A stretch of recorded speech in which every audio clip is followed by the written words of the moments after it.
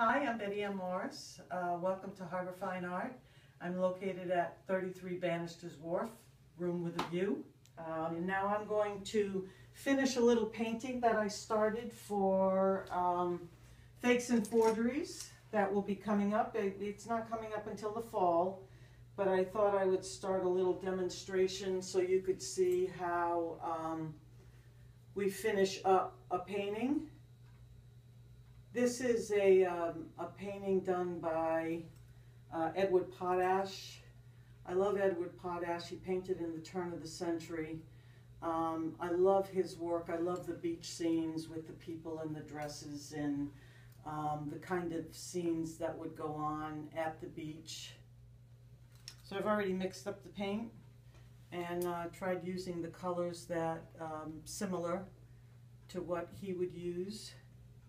And I'm only filling in the sky, and it doesn't take too long once you have all the detail done in. And you can do any correcting. If I thought this sleeve was sticking out a little too far, I could just cut it in with the sky, and it would finish it off. So that's how it's done.